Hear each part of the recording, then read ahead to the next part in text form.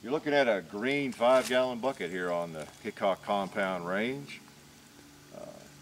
Bought at Walmart. My guess is that bucket was made in China.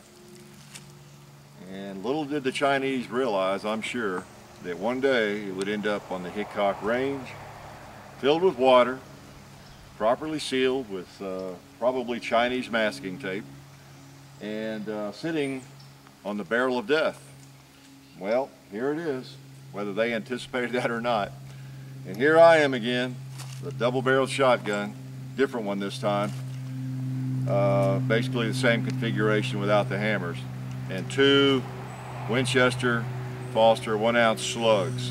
All right, gonna slide them in. And I'm gonna put 2 of them into that barrel, that bucket, at the same time again, and see if I can survive another one of these episodes. So we don't know what a 5-gallon bucket of water will do, shot with 2 slugs, any more than we did the pumpkin. So you're gonna find out with us. All right, well, here we go.